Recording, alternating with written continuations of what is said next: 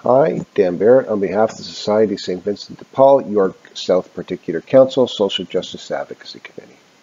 Reaching out for the 7th of February feast of Blessed Rosalie Rendue through prayer, contemplation, and action.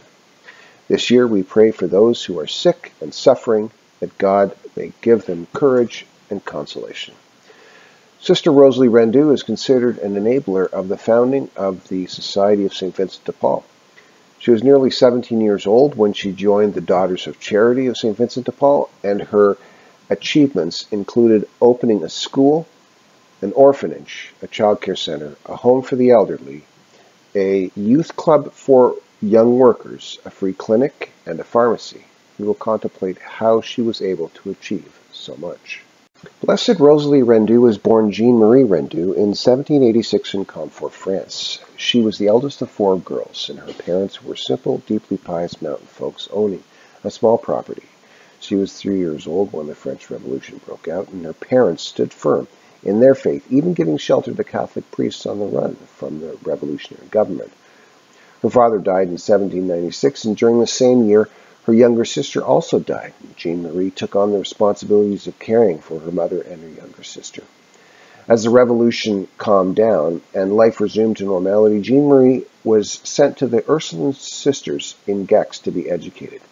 During her walks in the town, she discovered the Daughters of Charity working in a hospital, caring for the sick. This inspired her to join this order. After receiving her mother's consent in 1802, she entered the mother house and took her vows in 1807, taking the name Rosalie.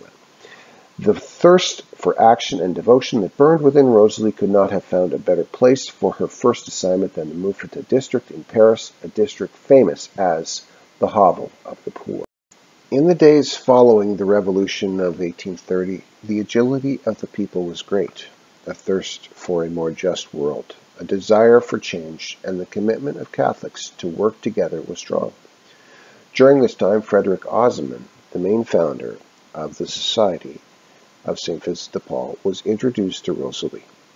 He and his group were guided by Sister Rosalie on how to visit the poor, on the Christian way to go to them, to respect them, and to consider them as brothers and sisters, rich in humanness. With her, they learned to see Christ in the poor. As of the 4th of January 2022, our neighbors in need find themselves yet again in a COVID revolution.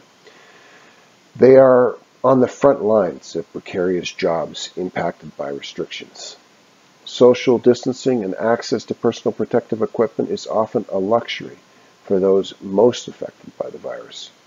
The vulnerability of those with underlying medical conditions are further complicated by the social determinants of health.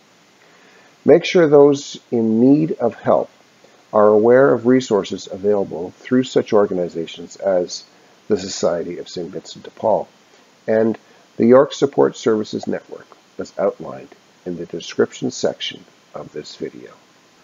Pope St. John Paul II's homily at the beatification of Blessed Rosalie Rendue in 2003 stated, "In an era troubled by social conflict, Rosalie Rendue joyfully became a servant of the poorest, restoring their dignity."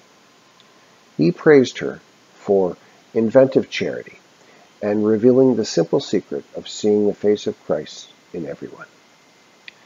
May we draw inspiration from Blessed Rosalie Rendue's witness and more fully live the gospel message to serve Christ in the poor with love, respect, justice, and joy. Thank you.